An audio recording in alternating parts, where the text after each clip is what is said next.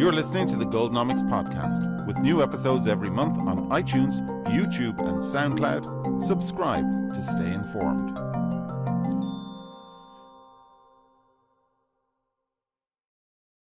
Hello and welcome to the Goldnomics Podcast. This is episode 16 of the Goldnomics Podcast, where we look at global developments through the lens of precious metals. And I'm joined again this month by Stephen Flood, CEO of Goldcore, and Mark O'Byrne, research consultant for Goldcore. Welcome, gents. Hey, Dave. Hi, everybody. Now, our topic this year, the title, or not this year, this episode, the title of this podcast is what we're doing to prepare for the Great Reset. Now, before we dive into that, I just want to remind everybody to subscribe to this podcast. You can subscribe on iTunes, on YouTube, on SoundCloud, or indeed wherever it is that you digest and consume your podcasts. And you can also sign up for our precious metals update at goldcore.com. Now, the Great Reset and what we're doing to prepare. Gents, I want to know what you guys are doing to prepare for the Great Reset. But before I do that, I'd like to fully understand, and our audience would also like to fully understand, what is meant by the Great Reset. It's a term that we've heard in the media and online for a while, but need to fully understand exactly. Maybe, Mark, maybe I'll come to you first. The Great Reset, what do you mean by the Great Reset? Well, yeah, it's a term that's been popularized and gone into the mainstream in recent months from the World Economic Forum and Klaus Schwab, who is the founder of the World Economic Forum, which is basically a sort of a somewhat elitist think tank born out of Davos and the Davos elites, the billionaire class of the world, who have been meeting up in Davos for many years now. And this is the symposium, you might call it, or whatever, that you see each year coming from Switzerland. Exactly, and they're all standing around. You'll see it on CNBC and Sky News and CNN, and they're all standing around in the snow, interviewing all these various different people from corporations, from banks, from the World Economic Forum itself. Exactly. Yeah.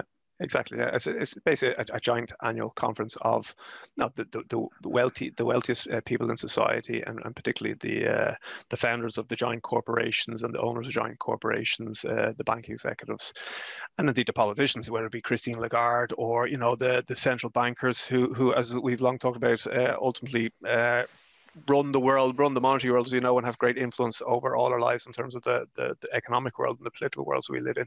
So it's come out of that sort of milieu, shall we say, and basically Klaus Schwab himself has said that they're using the COVID pandemic, so-called pandemic, depending on your view, and the lockdowns in order to execute this Great Reset plan, because they see it as an opportunity, because out of crisis you can, it's easier to get certain things done, shall we say, So, and basically what they're talking about is so stakeholder capitalism, which sounds wonderful in itself, because we're all believers in capitalism and we're all believers in stakeholders, but they're talking about so what they call the fourth industrial revolution, which was very much a sort of a technocratic dream of technocratic governance and the use of technology in our lives day to day, whether we want it or not, from everything from artificial intelligence to drones to Internet of Things.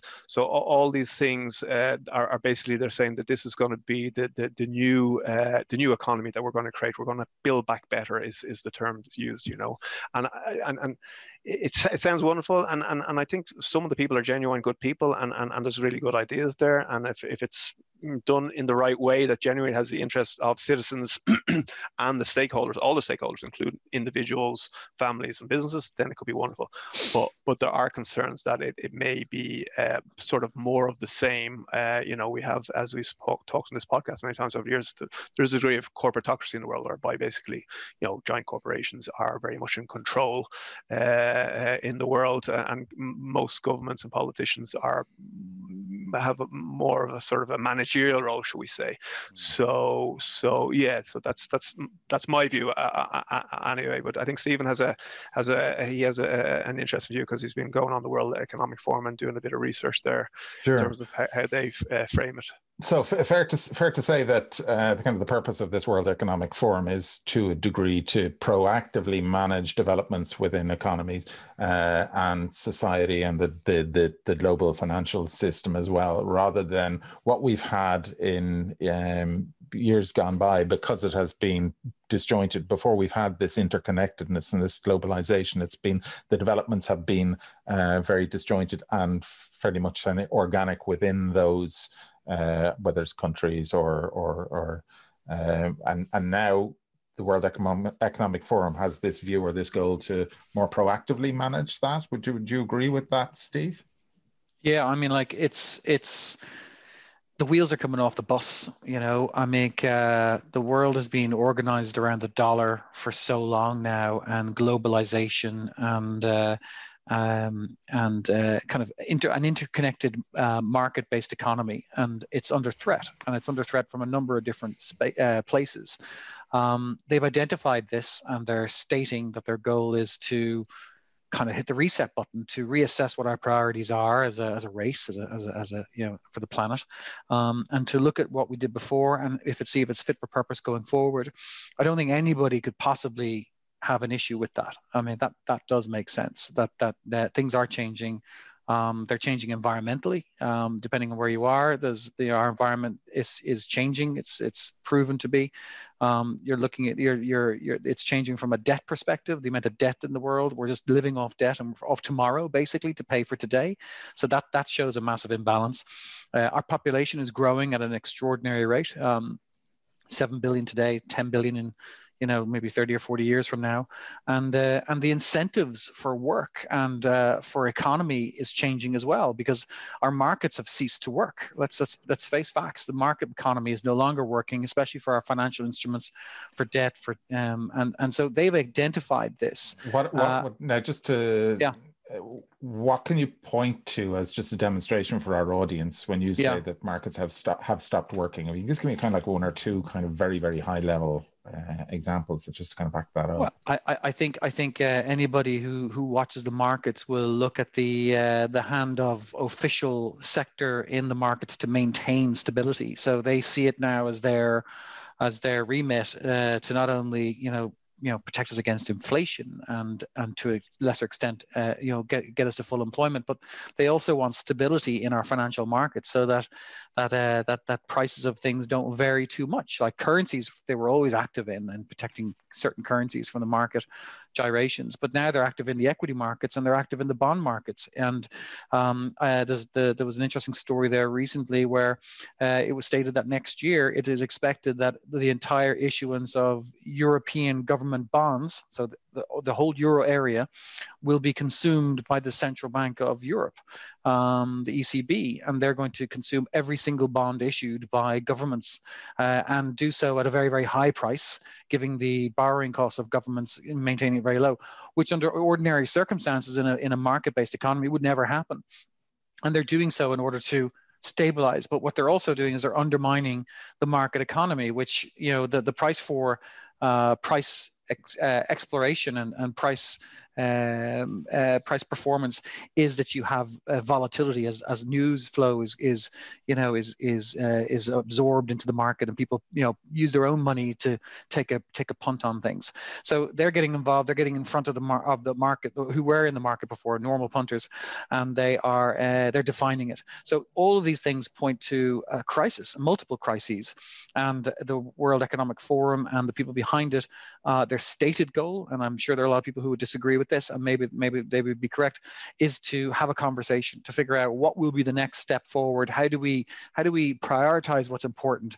And as Dave, you've been with Goldcore for so long and being a fantastic board member. I always recall, and I quote you often, you always tell us, like, before we start this contentious meeting or whatever it's going to be, or this big decision, let's figure out how do we make decisions.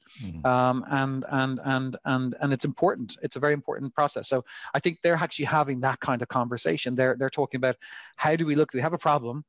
let's figure out how we make a decision, and let's figure out what sort of model is going to come out after that. Now, I say there will be lots of people who say, and they could be right, that the outcome is predetermined, that this is about a power grab, this is about reducing people's rights, enslaving people, and really just preserving the elite status of the few. I would obviously hope not, but I do think that the premise is correct. We do need to have a conversation around these things. What happens if this conversation, this World Economic Forum, this concept of discussing these things and trying to proactively manage them, what happens if that doesn't take place? In terms of that particular forum? Not necessarily that particular forum, but just the whole exercise. If we decide, okay, we're not going to proactively manage, we're just going to allow things to continue on as they are. What's the natural conclusion then? I'll go in there real quick, Mark. I think sometimes if you have a problem that's facing you in business or in life or anything, if you can take preemptive action, you can define the outcome or have more say in the outcomes that are going to be explored. So you either make the decisions or you have the decisions made for you. Okay. Without coordination, that's going to be a survival of the fittest. It's going to be carnage up until that point. One champion is going to come out on top, and they're going to define exactly what the rules by which everyone else plays by. So I would think, in what was a multipolar to a unipolar, and now it's becoming a multipolar world again. There are other players, on the block, and they will decide what the rules would be. Just on that, I tend to agree with both, and I know where you're coming from with the question, Dave. But I suppose the issue is it's the agenda for the meeting, if you will, and identifying what the problems are. And sometimes if you haven't correctly identified exactly what the problems are, you may be tackling the wrong issue, shall we say. And I'll just give you one example of this, and there's a few of them, but one of them, and Stephen has correctly talked about the climate crisis that we face, and there's no doubt about it, we face a massive climate crisis, and we have done for years, and nothing's been done about it. And these same people have been talking the talk about the environment for 20, 30 years, and they've done absolutely nothing. They've actually made it much, much worse. The corporations in particular, who are at the front of this World Economic Forum, So, and all they tend to do is focus on climate change and the carbon dioxide emissions. And then it's all about taxing individuals and taxing families and small businesses in particular, because the corporations can get away with these things in many ways. So the climate is a much, much bigger thing. The biggest risk to our climate is, not to the climate, the environment. The biggest risk to our environment is what we're doing to the soil of the planet, which is being destroyed. And that destroys our food supply, and then that destroys our health and our immune systems and our ability to fight diseases and viruses. So there's this, and then what we're doing to the sea as well, whether it be Fukushima, overfishing, the plastic in the sea, and we're seeing, I hate to use the word extinction because these people are crazies who are anti-democracy, and there's a lot of dangerous, extreme people out there. But there are real risks to our planet and to our environment. And my concern is that all the focus is on carbon dioxide emissions and taxing that. And meanwhile, big corporations, I won't name any names, but big corporations that might be involved, say, in genetically modified foods, an example, people of the world and nation states have made decisions in recent years saying we don't want genetically modified food, as an example. And now a lot of these things that we have actually decided as individuals, families, communities and nations, we've decided we don't want, they may be foisted upon us by the back door. So that's the concern. So this could be, it's like anything, if the intention is right and if the right people are in there and they genuinely have the interests at heart of individuals and families and businesses and the nation states rather than the interests of certain giant corporations, then this is a wonderful project. It sounds wonderful, except I do have concerns about even they talk about the need for more and more control, more and more surveillance state using technology to monitor our movements. So there's quite an authoritarian underbelly to this as well that is quite concerning to many people. So yeah. So, it's fascinating, and I think, but ultimately, we shouldn't give up all our power. There is a lot of doom and gloom, and people saying, we're going to end up in this communists, fascists, brutal totalitarian 1984 state. And I don't think things are that bad at all. They could go there if we all give up our power and we all sort of, assume worst case scenarios, then that's where we will end up. But if we all speak out and say, listen, this is what we want as individuals, as families, as businesses, this is our vision for the future, then, and we can, hopefully we can impact this great reset and make it a more benign, democratic, liberal in terms of the 19th century liberal view of, free markets, free market capitalism, liberal democracy, the values that we would all share, So what we're talking about here is we're talking about proactively trying to manage the direction that we're going in as society, as economies, as a planet, being controlled by this collection of individuals who set the agenda. And if you set the agenda, you ultimately have much greater influence, or are the influencing factor on the outcomes. So we're saying, who is it that's actually setting the agenda in this situation, and are the best interests of the people and the population being served by this? Given that that's the situation, what is the likely, just to kind of talk about, what is the likely direction that this is going to take, and what impact is that likely to have on our audience, our listeners? So at this moment in time, given what we do know, what's the biggest implication? What's the biggest change that we're going to be looking at that's going to directly influence us? It's really interesting. The COVID crisis has raised so many questions that we're all kind of trying to get our head around. One of them is kind of a second or third level question. It's the idea of people working remotely, and what we found is that large companies situated in single cities with diverse workforce during COVID went to different countries, back to their home countries, and they went back to their villages and their towns, and they worked from there just as productively as they would if they were working in London or Dublin or New York. And it's created a problem for the taxation of these people and those companies and those locations. And the companies are telling these people to come back to the cities, and you are to work in the city where your office was, but don't come to the office, but work in your apartment and do your work from there. And the person's saying, like, well, why? I'm from Portugal. I want to live beside the golf course, and I can work just quickly from my half-priced apartment. And the system doesn't allow for that, which is ridiculous. It should allow for that. So what we're seeing is a challenge, I believe, towards the old system of borders, of government, of regional governments, regional regulators, and regional currencies, and the whole regional aspect to our economic construction is up for grabs, basically. And I think what you're going to see is something coming from this, or a movement towards more of a, and I know this is going to freak people out, more of a global government, or at least a global government for certain things, such as environmental coordination, such as maybe workforce or labor movement or something like that.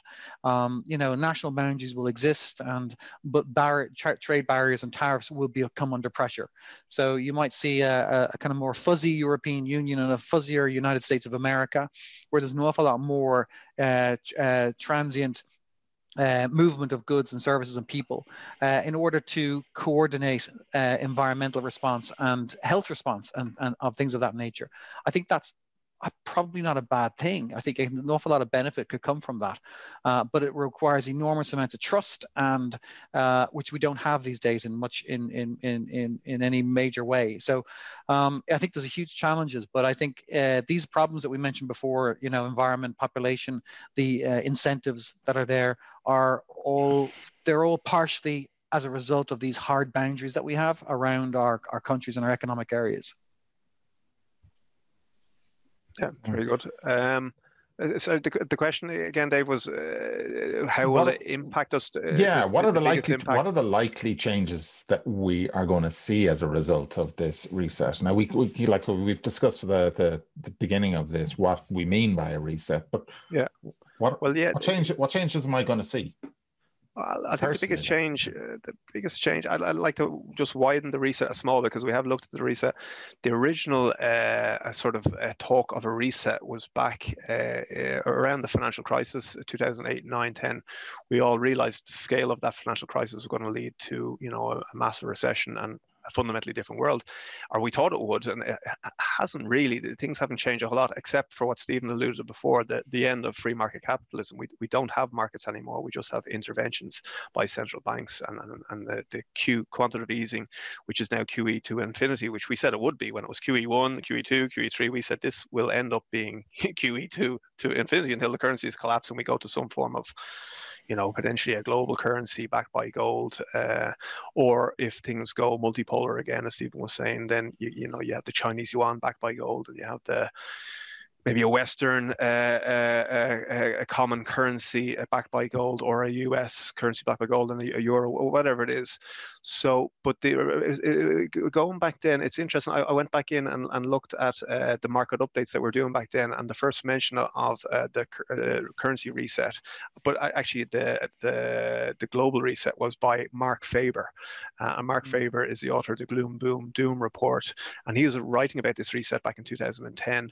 And we had him on our podcast obviously over the years, and he's a very astute investor and highly respected.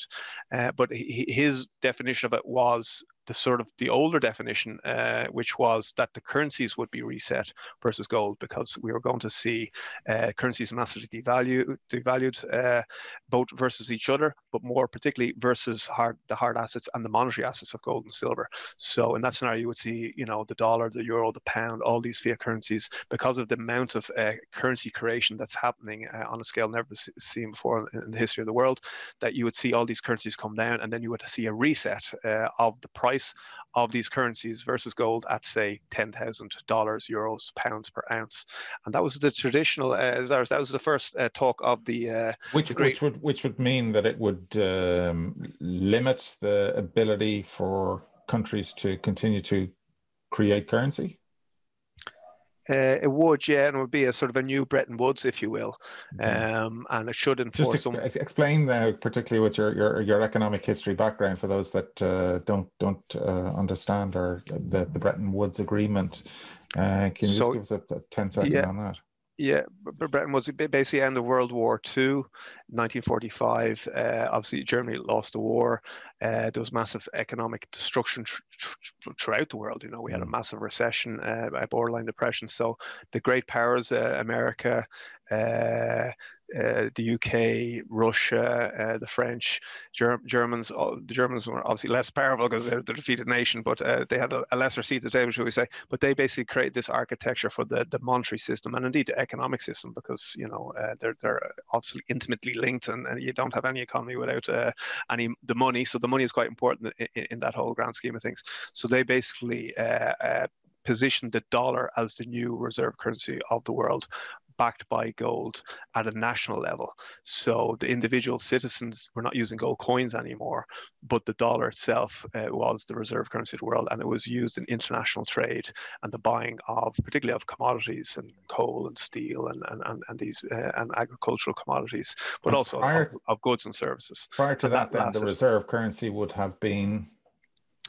Well, it was the British pound during the British Empire, and they had their gold standard, and that became the reserve currency of the world. So we only have to go back 70, 80 years when we actually saw a currency reset happening before. Exactly, exactly. So this is not some sort of conspiracy theory idea that this might happen.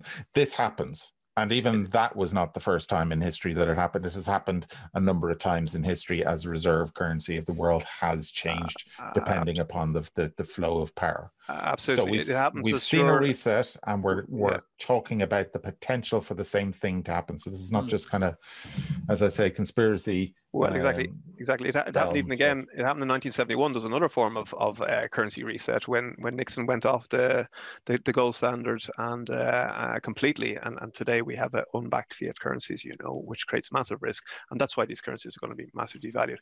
So some people, Mark Faber was the first person to talk about this great reset, and then Jim Rickards, he wrote his book Currency Wars in 2011, and he sort of I suppose took ownership of that whole currency reset idea or notion. So, and some people do have concerns, particularly in the gold space, that is this great reset almost a distraction away from many of us, and we've talked about this on this podcast, it looks like we're on the verge of a massive global recession, given the scale of the economic destruction from the virus, but more particularly, I think, from the lockdowns. But that's a conversation for a different day. But so it looks like we're on the verge of massive global recession and potentially depression. And the Great Reset, some have concerns that it sort of distracts away from the currency reset because they don't want the citizens being aware of this, because then potentially they'll take money out of banks, they'll take money out of stock markets and bonds and out of their pensions, and they'll put it into, gold and silver. They'll put it under the mattress. They'll be very nervous if they become aware of this currency reset. So, but the bottom line is, I think that should be as much a focus as the Great Reset, because there's more things you can do in terms of protecting yourself against that, so I do think there should be a bigger focus on that. Yeah, if I kind of go, if I can ask you guys for for instance, right? So let's assume that this currency reset or this Great Reset happens tomorrow, right? For instance, what impact does it have on me if I don't do anything? How are my finances? How's my life going to change potentially? I mean, what am I protecting or preparing myself against if I take certain actions? What happens if I take no action? How am I negatively affected? Do you want me to answer that, or do you want to go ahead, Steve? Well, it's a tough one. If you don't take any action, you're going to be told what to do. You're going to be at the receiving end of whatever happens. Again, it's a hard one, because this is just the beginning of a conversation. We're going to be talking about this more and more over the next 5-10 years. It depends on how these things develop over time. And so, from a personal wealth point of view, let's say, what might happen if I don't take action? I'll tell you what I'm going to do, personally, and. The first thing, and with any unknown, is to educate yourself and to be vigilant. So you need to keep an eye on this one. You need to keep an eye on what's happening, the conversations, and who's involved and what their agendas might be. And so read well, and keep good company. And be vigilant. I think, obviously, and it goes to what we are about, in terms of the risk, owning some precious metals in your portfolio just makes an awful lot of sense. It's a form of money. It can't be debased. It can't be printed. And we've spoken about that many, many times. So you should definitely own precious metals in the right way. And again, if I don't, what's the risk? If you don't, then you're going to be in currency. The currency its value could be wiped out or severely diminished. Or have certain restrictions applied to it, which would, again, severely restrict its value and its utility to you. Okay. So, you can only extract a certain amount of money per day. You can't do big things unless you get a special stamping and, from the VAT office or whatever it is, or from your tax office. So your form of currency is going to inform the options that you have. And so it makes sense that you have a form of currency that is kind of somewhat independent and is, as we say before, personal sovereignty. That's what gold gives you. The other thing I think people in businesses in particular need to watch out is the nature of their debtors, who owes them money, and what the terms of that are, what the contracts they have are. Are they long-term? Are they short-term? Are there, what is the nature of a force majeure break or breach in terms? And so just keep an eye on that in terms of what happens if the currency becomes compromised in some way. Is that in the interest of the person who owes you money, or in the interest of the person who has it? At the moment, it's a debt will sit on your balance sheet as an asset at face value. And if it's suddenly, you go through a process and the currencies are changed, or a new currency's come in and it's a global currency, what happens to that old currency that debt is paid in? And maybe the money that you received in order to pay off your liabilities might be different or out of match, not matched up. So you might have new risks on your balance sheet that you weren't aware of before. So you need to kind of actively manage those sort of things and understand where your risks are spread. And then the last one, and it relates to the first one, is get active. It's to be involved in the debate where possible, through your industry associations in terms of business, through your local political contacts in your community, and just be a proponent for sensible policy. And it does these things, it's important that every little person, every one person, all of us, unite and participate in the debate. Because if you're not there, you're one, you're not adding your voice, and that's a terrible thing, and you have a duty to do so. So I think you need to be vocal. Is important. Mark? Yeah, very good. Great tips and pointers there, Steve. So I think I suppose the biggest risk is the inflation risk, because in that scenario, a lot of people don't realize. They think, oh, well, so what? Gold's gone to $10,000 euros per ounce. But in effect, that means your currency has been massively devalued. And it's been devalued not necessarily just against gold or silver per se, but it most likely will be devalued versus the cost of raw materials, of food, of water. So therefore, people's standard of living, the cost of living most likely would go up very sharply. You would see very strong inflation, stagflation, or in a worst case scenario, potentially hyperinflation. And so that's why they would peg gold to the currencies, because they're trying to prevent the loss of faith in the currency and maintain faith in the fiat currencies backed by with a renewed backing of gold. So the inflation risk is one risk, and owning gold and silver, you can protect your purchasing power. That's what they're about. I think Stephen sort of alluded to it, the access to savings as well. You could, in these worst case scenarios, there could be bank holidays. Banks could be shut for a period of time, whereby they get reorganized, they get forced mergers. A lot of the banks around the world are still very, very vulnerable, and we're not even talking about that. And it's amazing, the Great Reset, there's no talk of that whatsoever, and obviously these banks would most likely be bailed out again when they shouldn't be. Many of these banks should go to the wall, and we should go to sort of some form of one or two pillar banks for a period of time, and then foster competition with credit unions and post offices, and having an ecosystem for our savings. But what you could see is bank holidays a period of time. The cash out of the ATMs could be limited to €50 a day.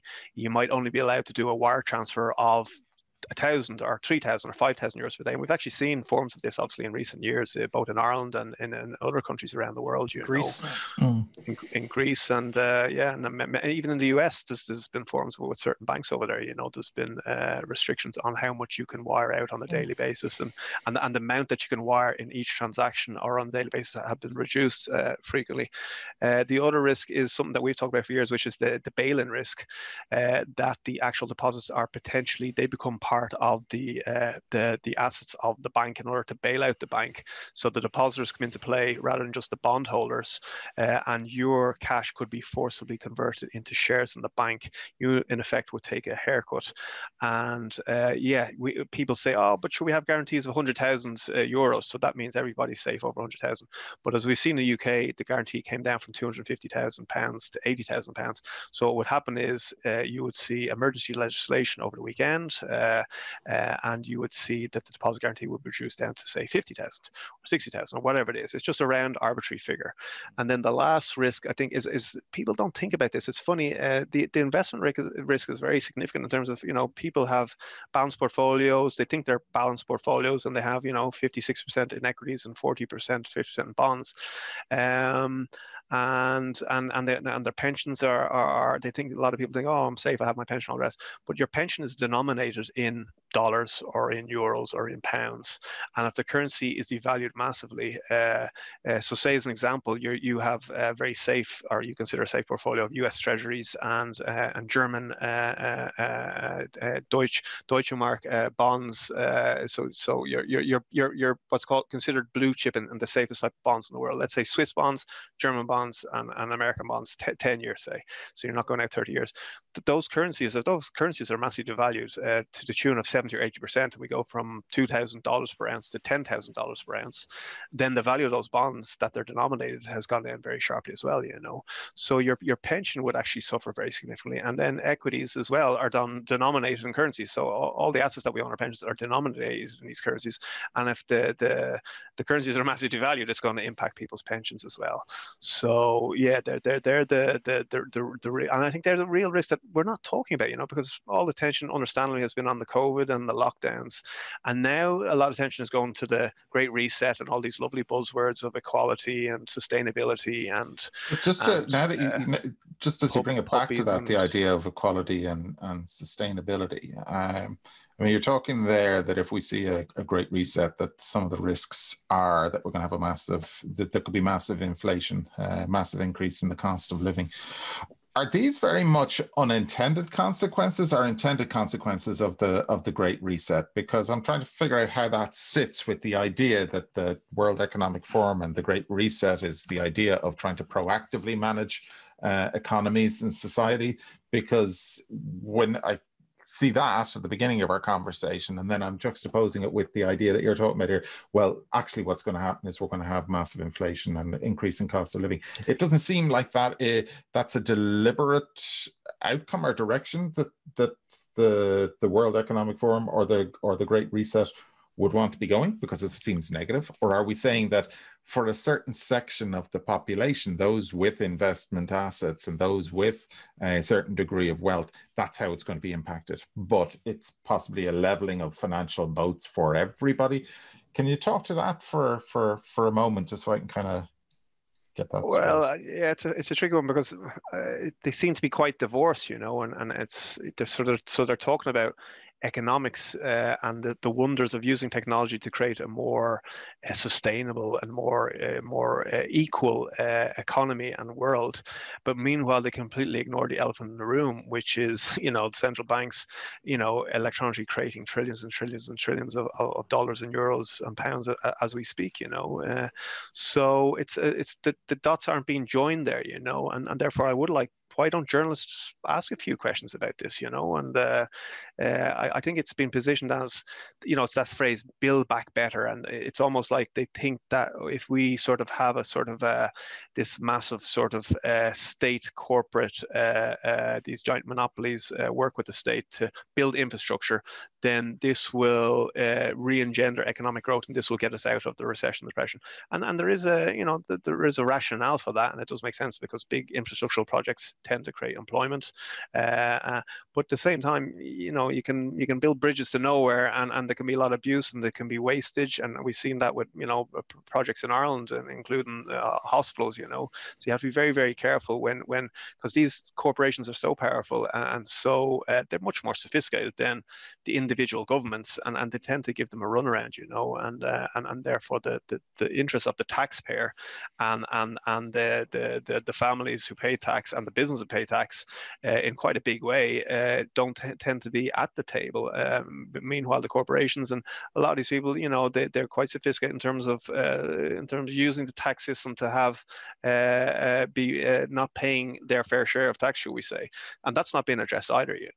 So my concern is that we will be taxed even more. There's no one talking about, hang a second, are we paying enough taxes as individuals and as families and as companies? I think most people, if you ask them and poll them, they'd say we're paying too much. We don't get the services we deserve for the taxes we pay, but that's not even in the narrative, which makes me concerned that it's sort of, we're going to get more of the same, and that's not good. The trajectory we're on for the last 20, 30, 40 years has not been good, because we have these massive disparities in wealth, and we have the environmental issues, and the world's becoming less and less democratic all the time, so we need to move to a more democratic world that protects the interests of individuals, of families, and small to medium enterprises who are the backbones of all of our economies, not the giant corporations. And it's a place for giant corporations as well. I'm not against corporations, we buy products on Amazon as well, and it can be very handy sometimes. I try to buy Irish as much as possible.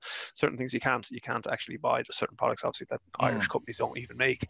So I'm not against Amazon or Jeff Bezos. He's entitled to make a lot of money. He's made a lot of money, and good luck to him. I respect entrepreneurs. At the same time, when is enough is enough? At some stage we need to say these people need to pay their fair share of taxes, and then we can create more fair and sustainable and equitable societies. Would it be fair then to kind of summarize that as being those people that have been responsible for causing all of the trouble or getting us to this point in society that we're in should not be solely responsible for designing a way out of it?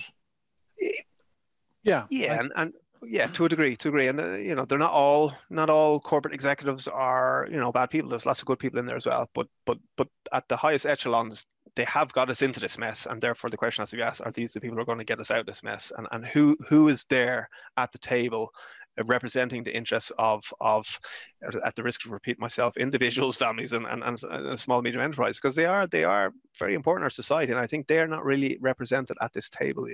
And who's responsible for permitting entry into that discussion? Yeah.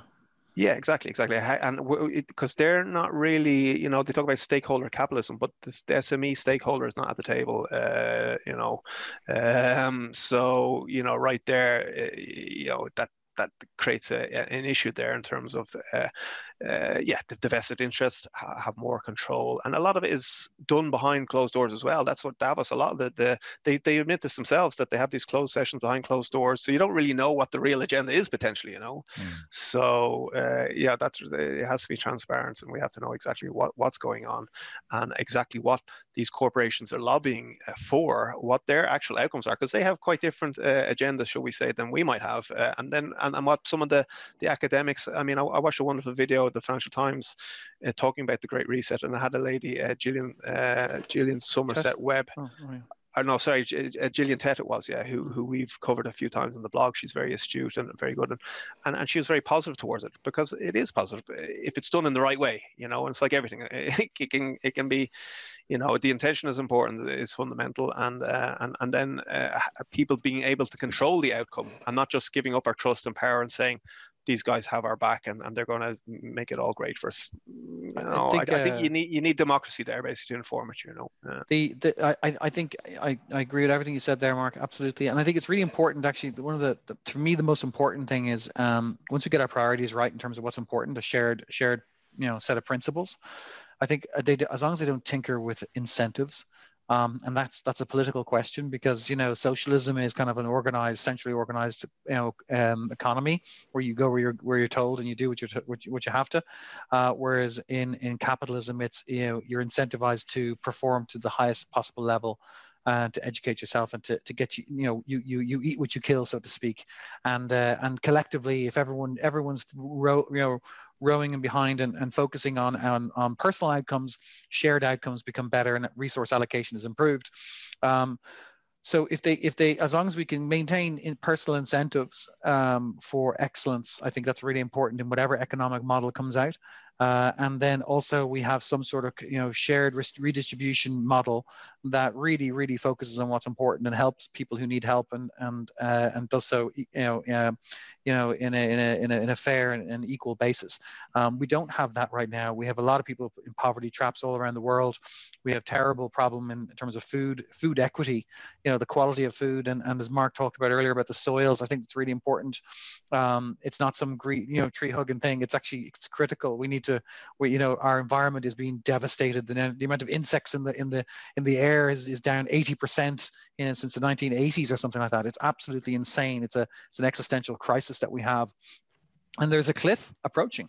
And so, we need to answer these questions. We need a new model. It needs to be more global. It needs to, shepherd those personal incentives.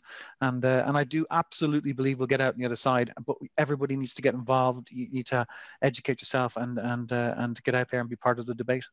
The risk for this moment, and I suppose we might just conclude with this then, Steve, the risk for this moment and Mark is that there are going to be some unintended consequences and some risks as a result of this great reset that are going to have financial implications for our audience, and protecting yourself by owning some gold is the way forward, correct?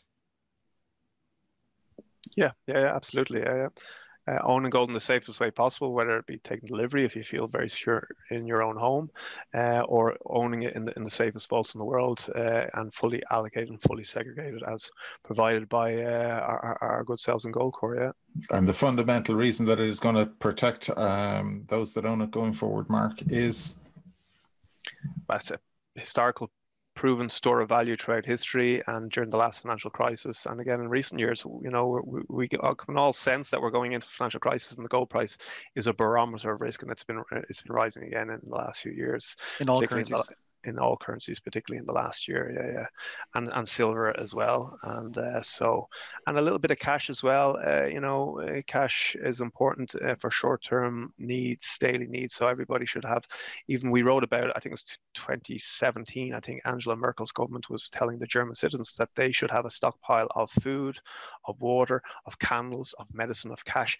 And people get dismissed as, oh, you're a crazy prepper and survivalist. But in the world of today, I think that the COVID and the lockdowns has shown that just being a little bit prepared for these worst case scenarios is very, very prudent indeed. And having a few €100 of cash hidden away somewhere, you know, just in case the ATMs don't work for 2 or 3 weeks, or the credit card doesn't work, or the ATM card. We're all very dependent on the electronic payment system right now, and it's wonderful and it's great. But at the same time, yeah, having that plan B is quite important. And just as we've long said, just, you know, prepare for the worst, and hopefully it doesn't happen. If it doesn't happen, it's a bit like having the car insurance, the health insurance. You have it, you sleep better at night, you know. You don't get stressed, and you don't make crazy, you know, bad decisions. I mean, you know, stress comes from having a problem but not a plan.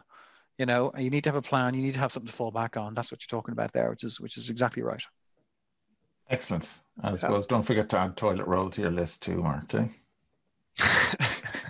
Gentlemen, thank you very much. I'd just like to remind everybody to subscribe to our podcast, and you can do that on iTunes, you can do that on YouTube and on SoundCloud, and you can consume this podcast wherever you consume podcasts. If you're on YouTube, hit the notification bell and you'll be notified every time that we upload content, podcasts and other videos as well. And if you want to stay up to date with everything, you can sign up for our market updates on goldcore.com. But for now, that has been the Goldnomics Podcast, episode 16. My thanks to Stephen Flood and to Mark O'Byrne once again. Thank you very much, gentlemen, and we shall see everybody soon. So stay safe. Thank you, guys. Thanks, David. Thanks, Stephen.